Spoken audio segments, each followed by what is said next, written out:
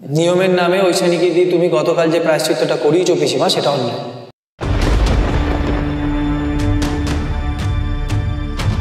আর ঐশানীর সাথে সাথে সব প্রায়শ্চিত্ত আমিও করেছি, তাই নিয়ম তো আমি মানবই।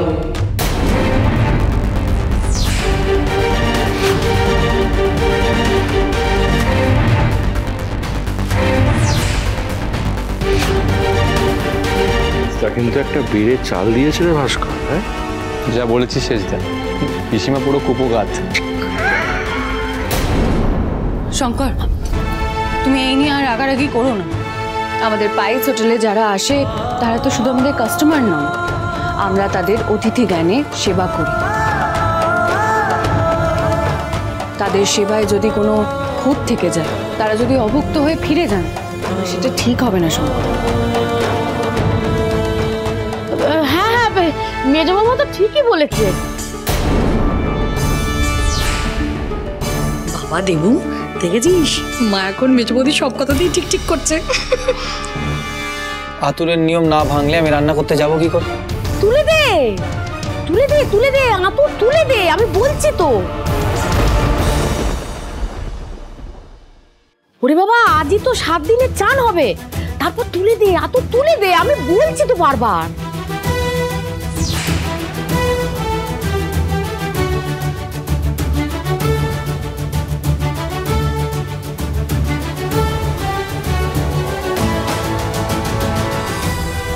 তুমি তাহলে নিয়ম ভাঙতে বলছো, তাই তো? হ্যাঁ, আমি বলছি তো। আমার সাথে সাথে তাহলে ঐশানীও আতুর ঘর থেকে বেরোবে। বাবা, আমি তো বললাম তোরা দুজনেই আতুর থেকে বেরিয়ে আয়।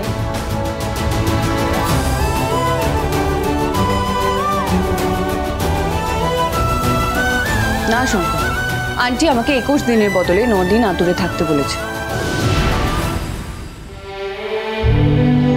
সেই 9 দিনে 7 দিন তো হয়েই গেছে, আর মাত্র 2টো দিন। আমি 9 দিনের দিনই আতুর থেকে বেরোবো। আমি তো বলছি মেজ বৌমা, তার কোনো দরকার নেই, আমি বলছি তো। দরকার আছে পিসিমা। আমি আজ অবধি কোনোদিনও আন্টির কথা অমান্য করিনি, আর কোনোদিনও করবও না। সংসারের যেটাই মঙ্গল হবে আমি সেটাই করব।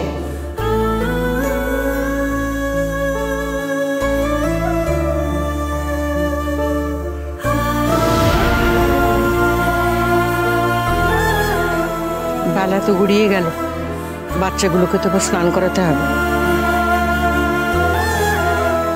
শঙ্কর, তুই স্নান করে পাইস হোটেলে যা। ঠিক আছে মা।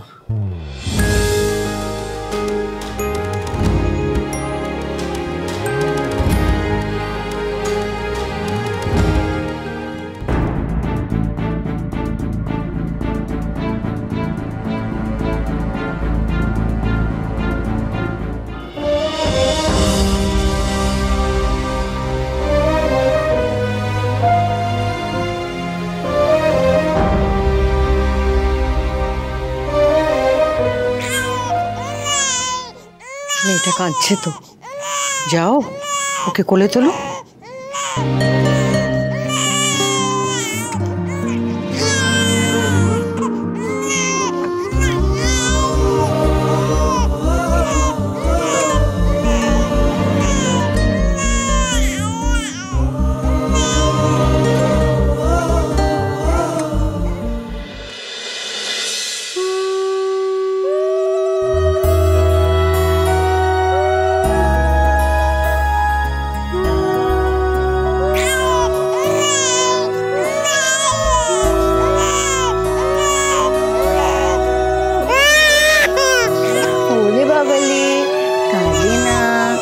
একদম কাঁদে না।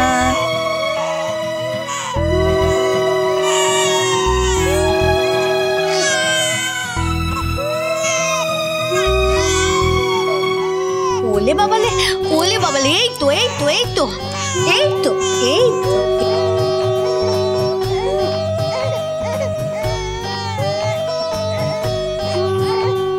সাক্ষাৎ মা লক্ষ্মী, তাই না আমার শরীর? মায়ের মুখখানা একেবারে কেটে বসানো।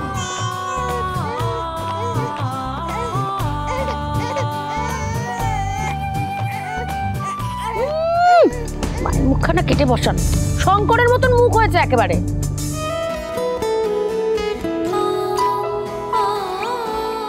মেজবউ, তুমি কবে ওকে নিয়ে ঘর থেকে বেরোবে? আমি তোকে কোলে নেব। আমি আগে কোলে নেব, আমি তোদের দাদা না?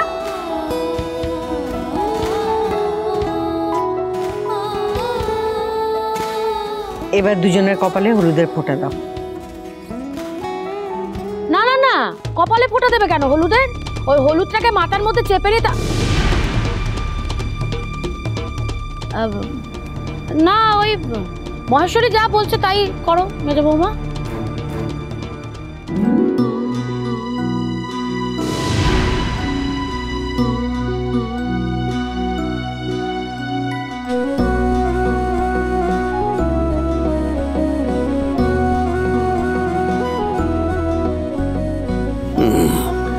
দিদিকে একেবারে সিধে করে দিয়েছে শঙ্কর।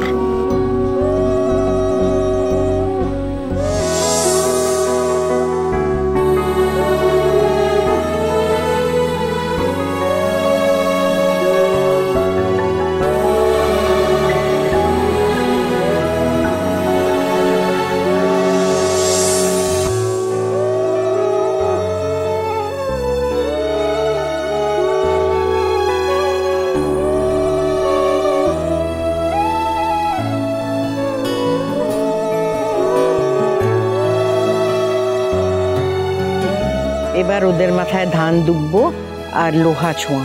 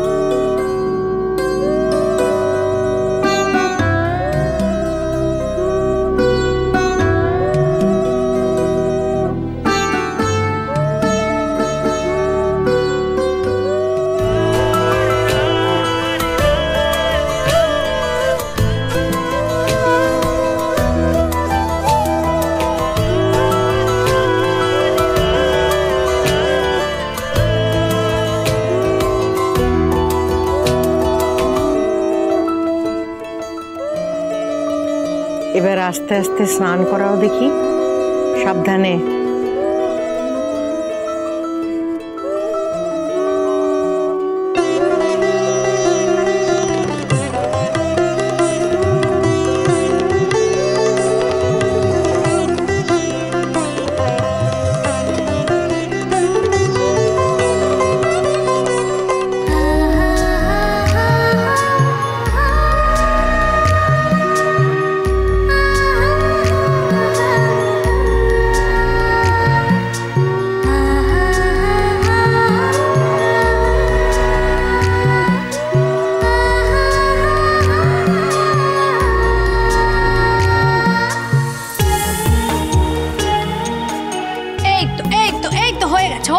হয়ে গেছে সোনা বাবা, হয়ে গেছে হয়ে গেছে। এই এই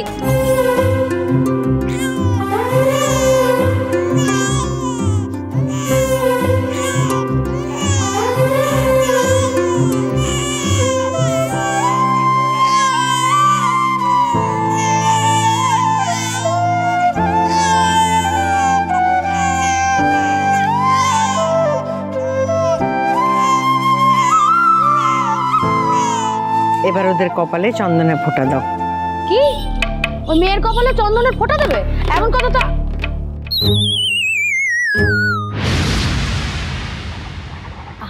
আলবাত দেবে, আলবাত দেবে। আমি দেবো মা, নাতনির কপালে ভালো করে চন্দনের ফোঁটা দাও। হ্যাঁ, ভালো করে দাও।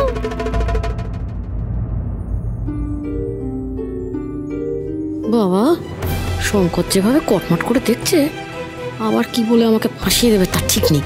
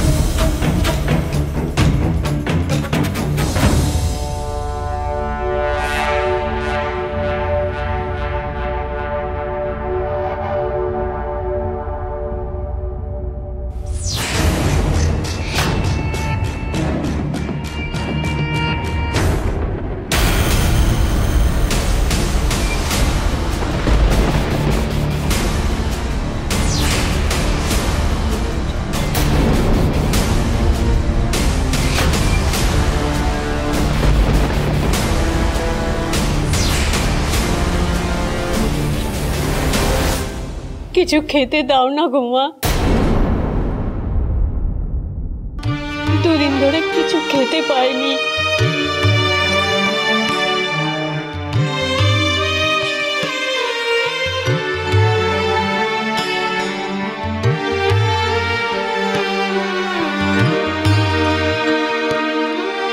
ও মা, এই আপদগুলো আবার কোথা থেকে এসে জুটলো রে? হ্যাঁ,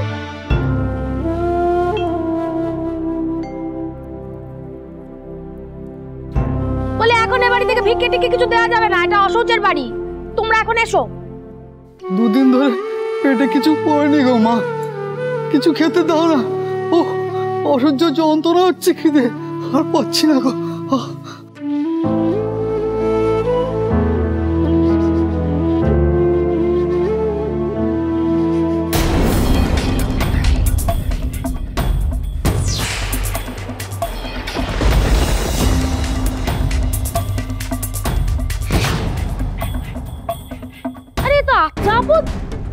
বলছি এটা অসহ্যের বাড়ি, এখন ভিক্ষে দেওয়া যাবে না, এসো তো তোমরা। দাঁড়ান,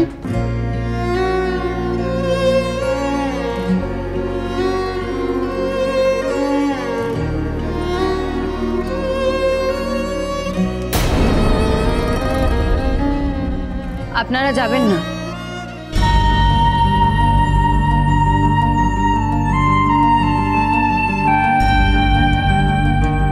যাবে না মানে? ও মেজো বৌমা, এই অসহ্যের সময় ভিক্ষে দিলে সংসারের তো অমঙ্গল হয়, বাচ্চাদেরও অমঙ্গল হয়। পিসিমা, আজকে আমার মেয়েকে স্নান করানো হয়েছে, আজকে শেটরে রাত, আজ বিধাতা ঠাকুর এসে ওর কপালে ওর ভাগ্য লিখে দেবে। আর আজকের দিনে যদি এই মানুষগুলো আমাদের চৌকাঠ থেকে অভুক্ত অবস্থায় চলে যায়, পেটে খিদের জ্বালা নিয়ে চলে যান, তাহলে না আমাদের সংসারের ভালো হবে, না আমার সন্তানের।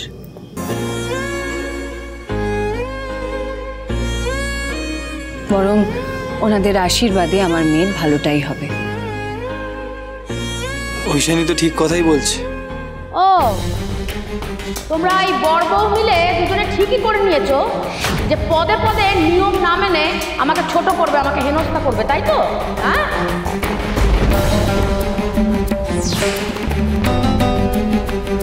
তাহলে আর আমার এ বাড়িতে থেকে কি লাভ?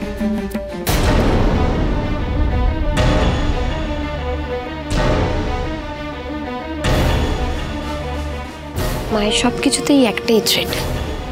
মা, তুই চুপ কর। আমি জানি তোরা এই অনাচারের হয়ে সালিশি করবি। তোর বউ তো একেবারে তার মেয়ের কথায় হ্যাঁ মেলাতে মেলাতে মুখটা আবার হায়ের মতন হয়ে গেছে।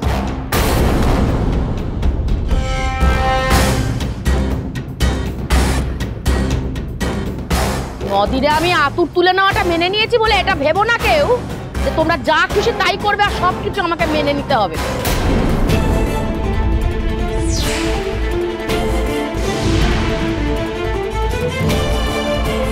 সবকিছু কিন্তু আমি মেনে নেব না, এই আমি বলে দিলাম। উফ দিদি, তুই আবার সে শুরু করলি? আমি কিছু শুরু করিনি সতু।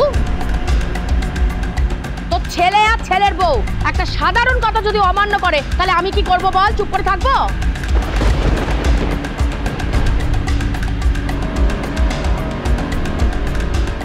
দিদি, এভাবে অনুষ্ঠানের মধ্যে থেকে চলে যেও না। তাই এখানে বসে থেকেই বা আমি কি করব? হ্যাঁ, বসে বসে নিজের মান খোয়াবো? তুই সবকিছু চালাচ্ছিস, তুই চালা তাহলে।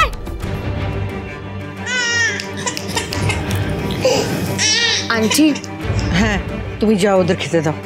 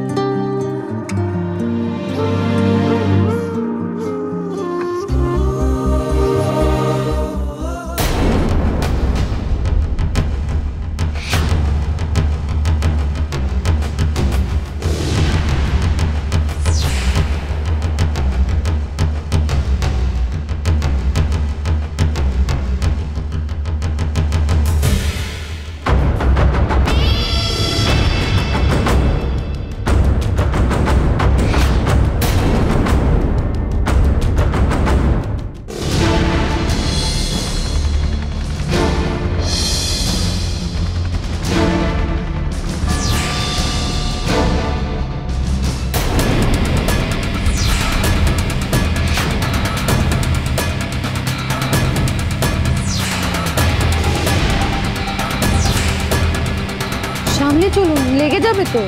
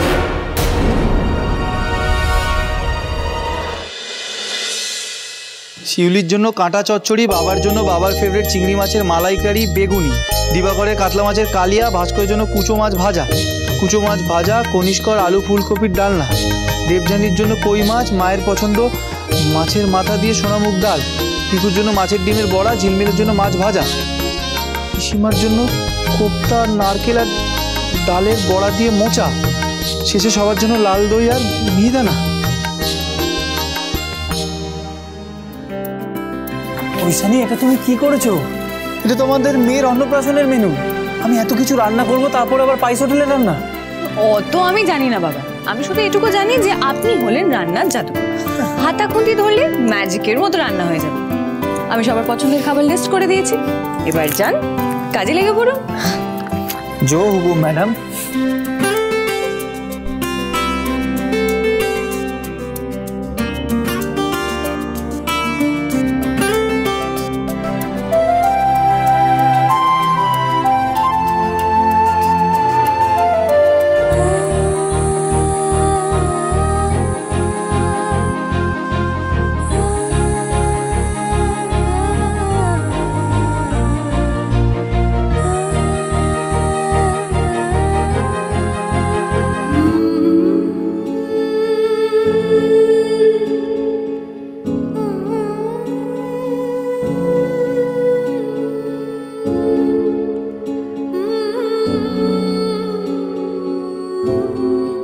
আন্টি,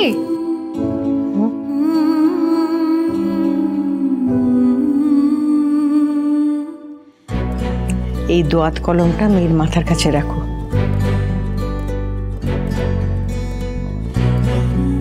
আজ রাতে বিধাতা পুরুষ আসবেন ওর ভাগ্য লিখতে। দেখো প্রদীপটা যেন সারা রাত জ্বলে, কেমন?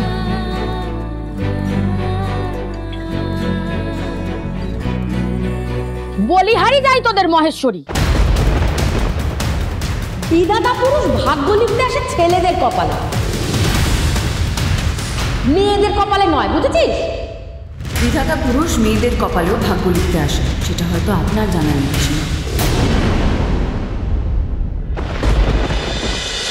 হরগৌরী পাইস হোটেল, সোম থেকে রবি প্রতিদিন রাত 10টায় স্টার জলসায়।